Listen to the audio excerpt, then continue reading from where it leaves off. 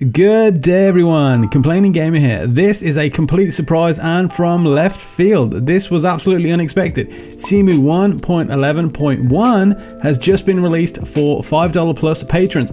The changelog is as follows: improved PPC recompiler, improved online support, fixed graphic bugs, compatibility improvements, we use message box system, and miscellaneous bug fixes. So the recompiler should be interesting. Of course, for online support, you still need a real Wii U and real Wii U files. We also have a detailed changelog. I will provide a link to that in the description below, and let's see if we can find anything in there. This is a complete surprise, but if you are a $5 plus patron, you can get it right now on the Patreon page.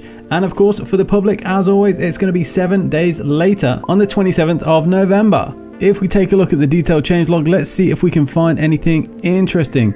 So we have better support for online. The input window should open faster.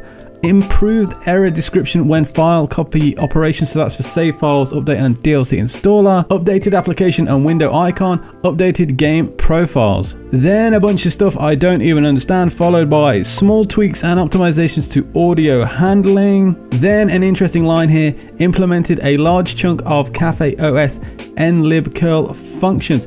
So we're getting closer and closer to that ultimate goal of perfect emulation. Then at the very bottom with GX2, fixed a bug that caused a mismatch between geometry and pixel shade attribute location. Then GX2 again, fixed a rare bug that caused textures to be dropped from the texture cache after a period of time despite being still in use. So that's an interesting one. That's going to be a very interesting one to see the impact on gameplay with the textures. So time will tell, we will see. This has just dropped. Of course, there's going to be a bunch of content related to it. Thank you for the time. If you enjoy the content, remember to leave a thumbs up. If you want to come back for more, because I'm constantly on this grind, remember to subscribe. I've got some awesome stuff coming out.